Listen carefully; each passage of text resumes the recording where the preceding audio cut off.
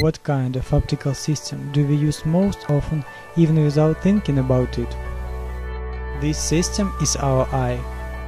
Nature provided us with such an advanced camera we can hardly produce ourselves.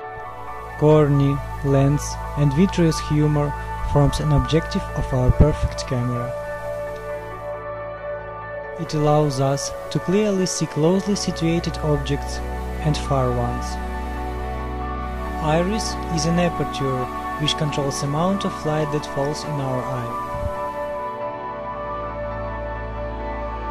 Matrix of this perfect camera has tens of megapixels resolution and can differ millions of colors.